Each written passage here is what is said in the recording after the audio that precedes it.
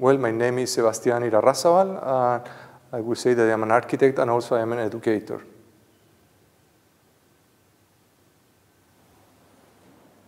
Well, I would say that my philosophy is founded on 3 pillars.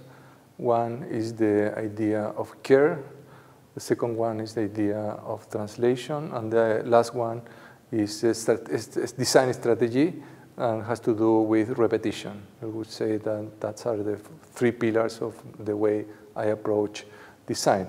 If I have to explain that, care is the, let's say, is an attitude of architects in order to welcoming difference, no? And I would say the translation is a strategy to design in order to be able to establish bridges with the context. And I will say that the third one, repetition, is a design strategy that somehow results in experience of living that has to do with the fulfillment of expectation rather than with surprise.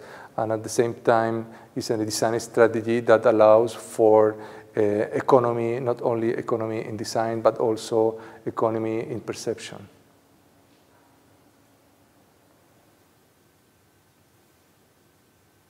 Well, I deal with the theme of the symposium, Form Follows the Planet,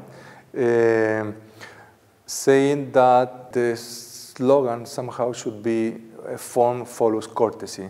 And courtesy is a human attitude of welcoming difference and by definition the acceptance of the differences, no? And this means to accepting different cultures, different abilities of people, and also different species, no? I think practicing the notion of courtesy is the way we can deal with the environmental problem that we are facing nowadays.